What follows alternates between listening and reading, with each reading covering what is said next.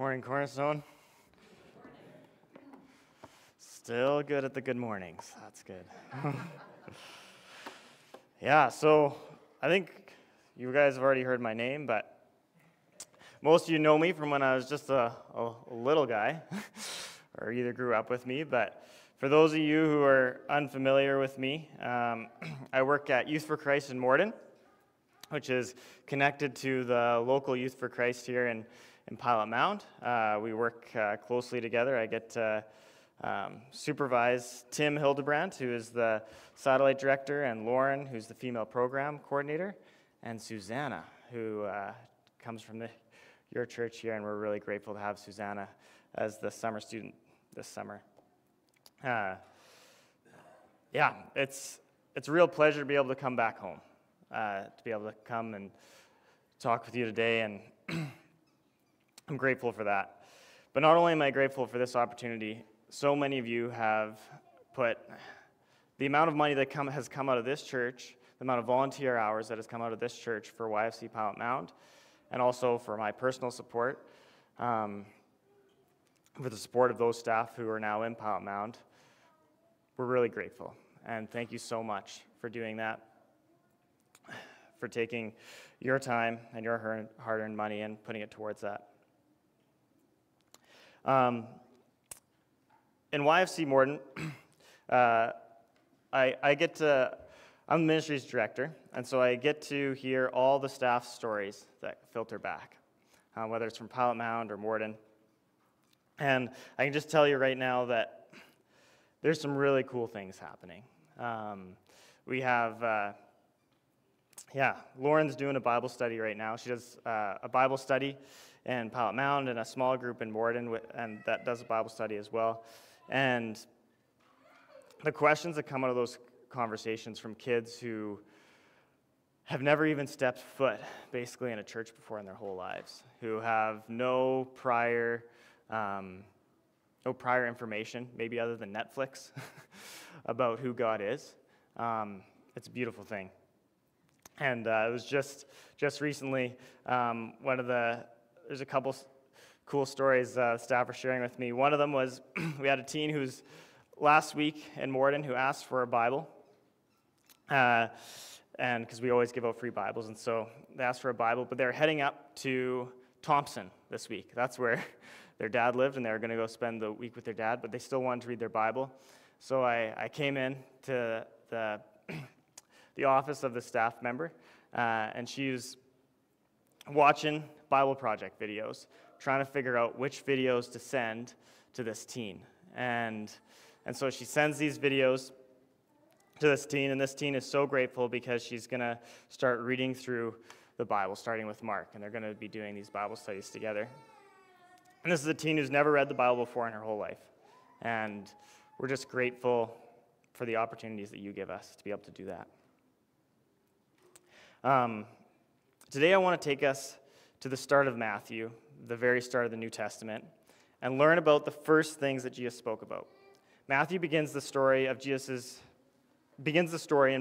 he tells in Matthew with Jesus' birth, and then his youth and his baptism by John, and then his temptation in the wilderness. And Jesus has only briefly said a couple words, and none of it preaching yet. And then in Matthew 4:17, it says, "From that time on, Jesus began to preach, 'Repent, for the kingdom of heaven has come near.'" And Matthew doesn't elaborate on that at all. He just keeps going.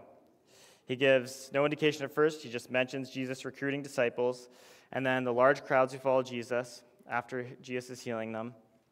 And then in chapter 5, verse 1, Matthew intros what we now call the Sermon on the Mount with the statement, "Now when Jesus saw the crowds, he went up on a mountainside and sat down.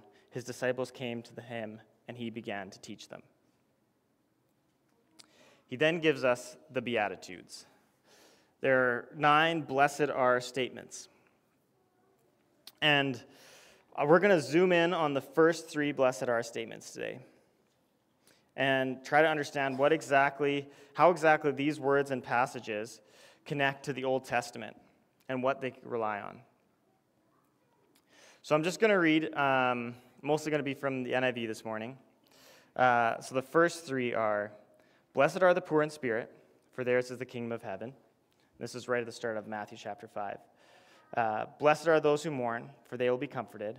And blessed are the meek, for they will inherit the earth." Now, if you're like me, I often, when I read the Bible, I just assume, and I'm learning that this is not the right assumption more and more, but I often assume that this word that Jesus used is just, the English word captures perfectly what the word was that Jesus used originally. And I don't know why I assume that, because often, whenever you speak another language, my wife's family is Mennonite, so they speak Low German, and sometimes I sit around at the family gathering and I don't understand anything that's being said. But they have some words that they need to use from English because they don't have a Low German word for it. And so I'll be listening to them, and all of a sudden, deep freeze comes out. And that's the freezer. And they don't have a Low German word for it, so they just say deep freeze. So today I'm gonna take you on a little bit of a translation trail, and we're gonna start with the word blessed. And the thing that we have to remember is that when Jesus is speaking, he's speaking in probably Aramaic with some Hebrew, and then our scripture that we read was translated from the Greek, and the Greek is this what was spoken largely around the time. So Jesus is in a small area where they speak Aramaic, and in the wider world, to the west of him, they speak mostly Greek. And so they made it so that people could understand it in their own language, and so they translated it to Greek. But Jesus is pulling from, or as the kids might have said a while ago, riffing off of some Old Testament forms of talking. And so the word blessed is how Jesus uses it, and following the translation trail comes from a Hebrew word called ashrei. And I'm just going to show you a few examples in the Old Testament of how the word ashrei is used. So in Deuteronomy 33:29, it says, "Ashrei are you, Israel. Who is like you, a people saved by the Lord? He is your shield and helper and your glorious sword. Your enemies will cower before you, and you will tread on their heights." In 1 Kings 10:8, the Queen of Sheba says to King Solomon, "How ashrei your people must be. How ashrei your officials who continually stand before you and hear your wisdom." In Proverbs 16:20, "Whoever gives heed to instruction prospers, and ashrei is the one who trusts in the Lord." And one of the famous controversial verses, Psalm 137, 8-9, "Daughter Babylon, doomed to destruction, ashrei is the one who repays you according to what you have done to us. Ashrei is the one who seizes your infants and dashes them against the rocks." So that's some Old Testament examples. And then there's another example I want to use. It comes from the Wisdom of Ben Sira. And this is about a 200 BC document that was very commonly used and referenced in Jesus' time. And it says, Ben Sira writes, "There are 9 who come to mind as ashrei, a 10th whom my tongue proclaims, the man who finds joy in his children, and the one who lives to see the downfall of his enemies. Ashrei the man who lives with a sensible woman, and the one who does not plow with an ox and donkey combined. Ashrei the one who does not sin with the tongue, who does not serve an inferior. Ashrei the one who finds a friend who speaks to attentive ears. How great is the one who finds wisdom, but none is greater than the one who fears the Lord." So that's a wisdom document. That's not the Bible. Not referencing as the Bible, but you start to get an idea of how ashrei is being used. If you're paying attention to these references in the Old Testament and the extra biblical text, you'll notice that many, though not quite, or if you'd read them before, you'd notice that many of them are translated as blessed, but not quite all of them. but also that none of them refer to the act of someone praying for God to bless someone else, or the act of God blessing someone, or the pronouncement of blessing, saying, God bless you. Because that is actually an entirely different Hebrew word. That is the Hebrew word Baruch. So how then is Ashrei differ from Baruch? Ashrei is the labeling of someone who's experiencing a good life, or someone who is fortunate, or someone who is happy. So some of the different translations I've heard of Ashrei, and you can see this with the word blessed too, is that we might label someone, you could totally do that. You could say, this person has been blessed by God. But it's different than calling and saying, God bless you, a pronouncement of God's blessing. And the Hebrew differentiates between these. So some of the other translations are, happy are those, the good life is for those, or fortunate are those. And one of the English phrases that actually sticks out most to me is the idea of saying someone has it made. So someone's got a happy life, they have it made. They got a cabin at the lake and a boat. They got it made. So I want you to input that refined meaning into the first word of each of the Beatitudes. Ashrei is the one who is poor in spirit. The first part of each of these statements is not a statement about people who are blessed by God. This is a statement of people who are living the good life, who are happy. It's somebody else viewing them and saying, these are people who are happy. And if that starts to seem a little strange, you get that Jesus is doing something really strange here. He's saying something that feels alien to the people who are listening.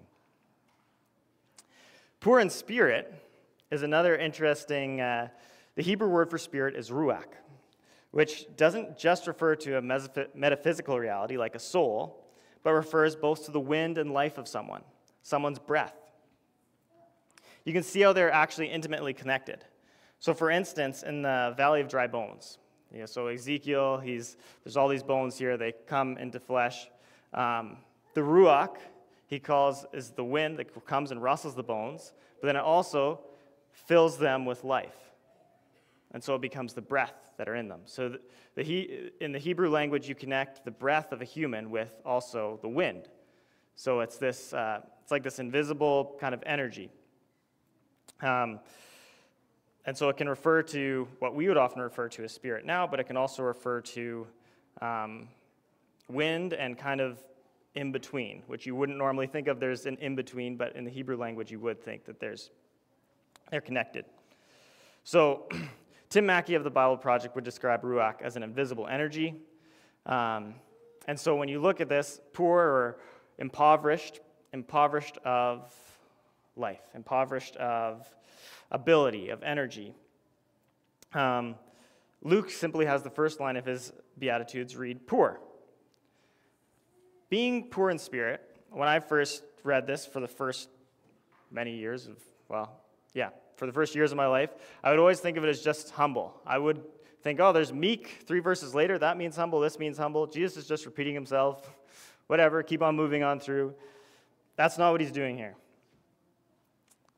Being poor in spirit isn't something you aspire to be. It is a position that you are in. And we're going to find that throughout these first 3 Beatitudes, is that in these first 3 specifically, these are not positions that you aspire to be. They're not values to aspire to have.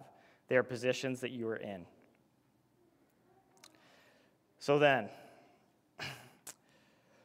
happy are those, or fortunate are those, who are poor in ability, who are lacking in life. That is a strange statement, right? That is a strange statement. If you hear somebody say that, that seems very strange. On average, the teens who come to drop-in, especially in Morden, aren't teens who have their life put together. They aren't successful at school or in sports. They don't have families with money. They're struggling with mental health. These are the teens who come through our doors. Often we have teens who have been expelled or suspended. And oftentimes they come because they want something more from life. They want some community. They want to have hope and comfort, whether they can always verbalize it or not. In a kingdom where you are at the bottom, the kingdom of heaven is instinctively more attractive.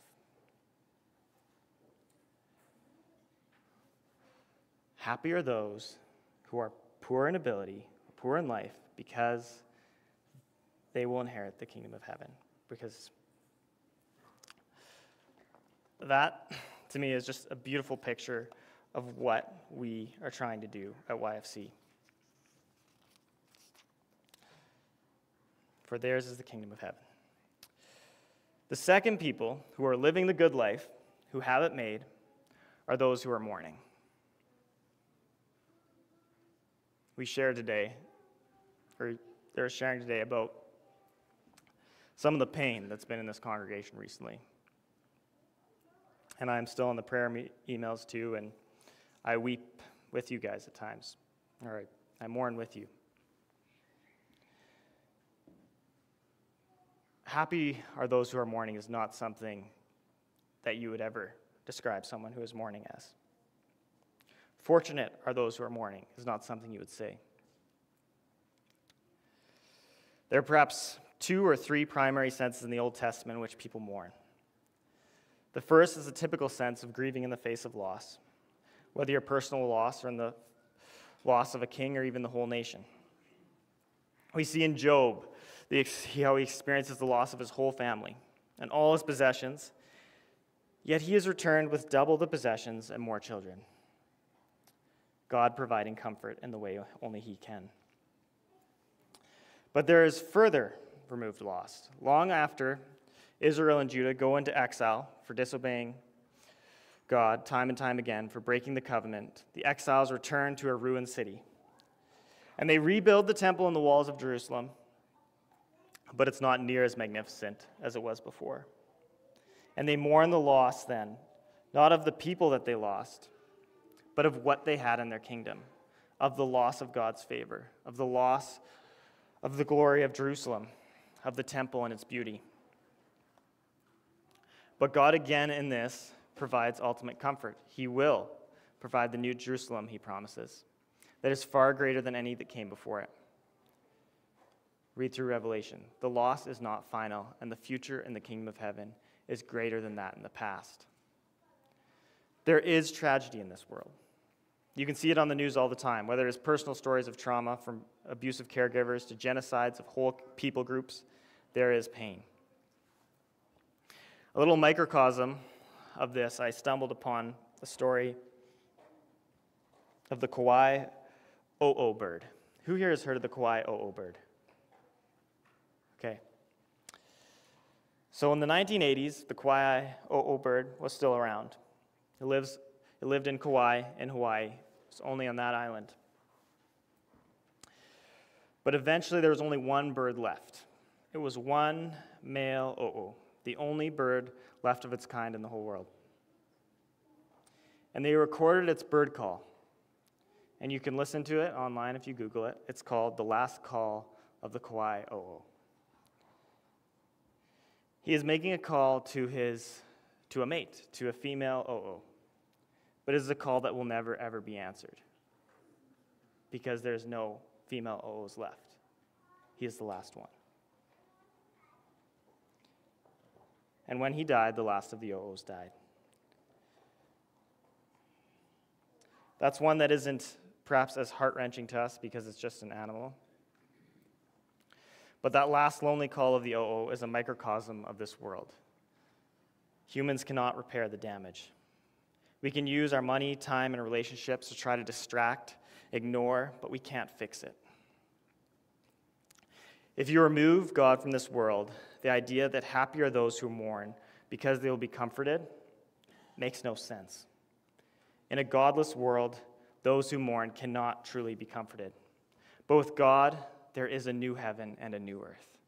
And in the kingdom of heaven, those who mourn will be comforted, both in the future and in the fact that the future is coming, and in their relationship with God. This is what we want to offer our teens at YFC. Comfort in the fact that their sorrows are not the final say in their life, that God has more to offer, a greater and better future. We have teens who have lost father and mothers to death, addiction, divorce, who never knew them from birth. That is not the final say in their life. We can offer them Christ, the ultimate comforter. We can introduce them to a new Father. The final line we engage with today is, "Blessed are the meek, for they will inherit the earth." What is Jesus referring to with the term meek? More than all the others, this one has an incredibly clear hyperlink to Psalm 37. Psalm 37, 10 to 11 reads, "A little while, and the wicked will be no more. Though you look for them, they will not be found. But the meek will inherit the land and enjoy peace and prosperity." Just like how the English words humble, humiliate, and humility are all connected, but they all have very different connotations, so does the Hebrew word. So the Hebrew word in Psalm 37, 10 to 11, about 7 of 20 times the NIV will translate this word to mean humble, another 8 times to mean poor or afflicted, and the leftover times as helpless, meek, needy, and oppressed. The other translation trail from the Greek word that's used in the Beatitudes to the Hebrew word, it traces the Hebrew word ani. Words like poor are used half the time, and the rest of the time the words are afflicted, oppressed, humble, needy, helpless, those who suffer, weak. These are people who are meek not because they want to be meek. These are people who are meek because they are forced into this position. The good life is for, or happy are those who have made it, are those who are poor, afflicted, oppressed, humble, needy, and helpless. How is that ashrei?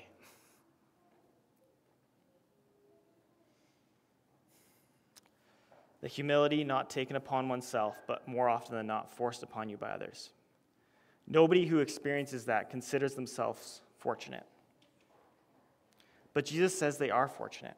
Why? Because they will inherit the land.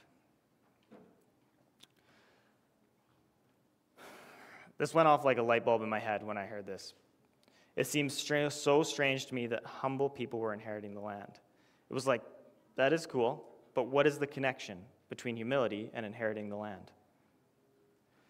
But if you're talking about the afflicted and the poor who throughout all of history have struggled with land ownership, who have not had anything in their name, now they will inherit the land. Not to mention, who is Jesus talking to? Jesus is talking to a bunch of Galileans who are the backwater of the Roman province of Judea, which is the backwater of the Roman Empire. It's on a frontier. And not only that, their land, when they were conquered by the Roman Empire, it was handed all over, a great deal of it, to foreign investors, to Romans or Greeks who now own their land and they work on the land. You think of the stories of landowners or tenants throughout the New Testament, Jesus is talking about realities that these people are used to. The tenant goes on the landowner goes on a long trip back to Cyprus or Italy. He's only going to come back in a few years and check on you. These people do not get to own land very often, especially not land for industry. But Jesus says that the afflicted, the humble, the oppressed, the poor people will inherit the land. They will experience prosperity. We have teens who come into YFC who don't have birth certificates. We have helped teens get birth certificates at YFC.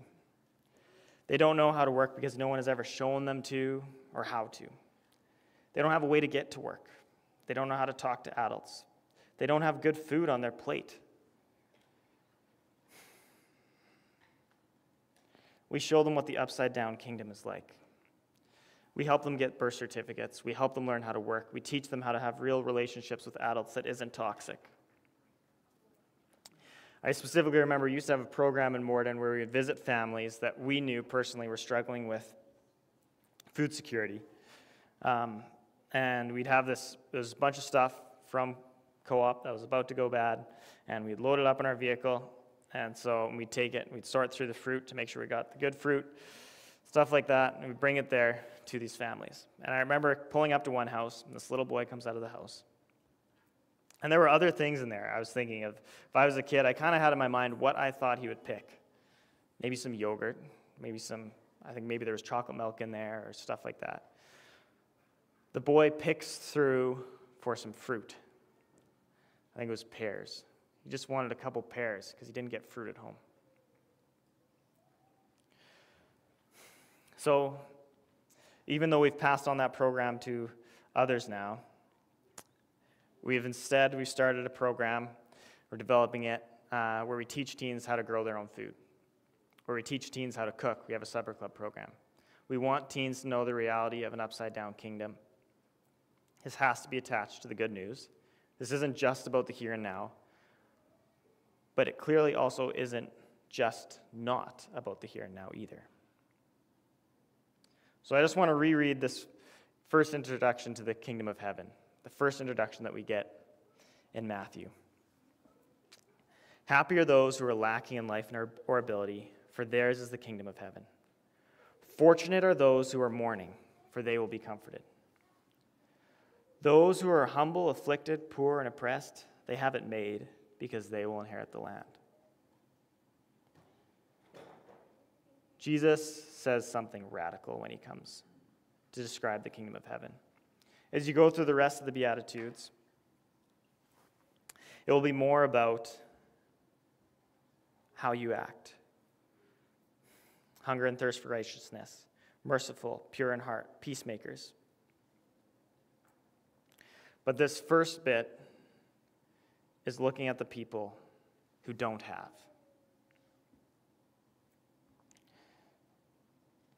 This is what we believe at YFC. We seek to engage with at-risk and vulnerable youth and humbly present them with the gospel of Christ.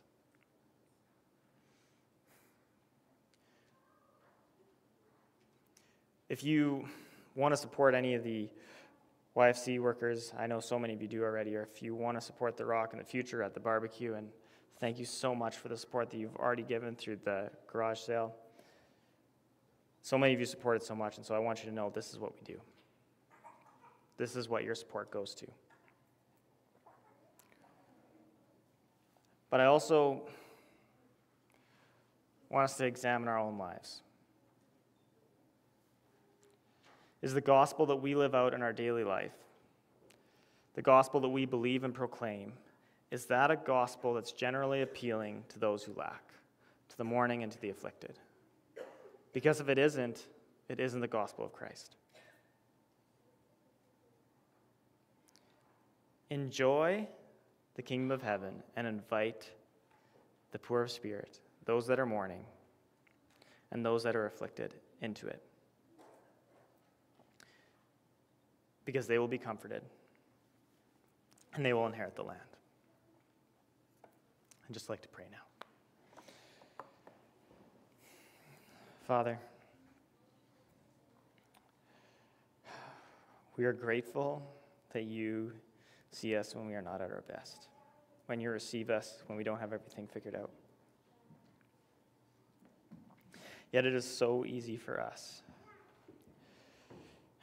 to put burdens on others,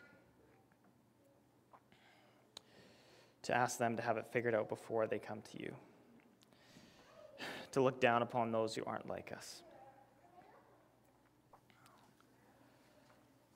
Please help us to see people the way you do, to invite those who lack an ability or in life,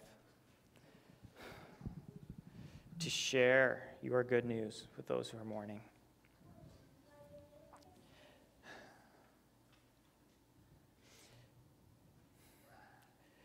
And to receive those who are afflicted and oppressed and share with them the good news that they will inherit the land, but also not to leave that into the future, but help us to share the bounty that we have now with those around us. May we just have a mindset of your abundance, Lord. You have it all and it's yours. Help us to remember that.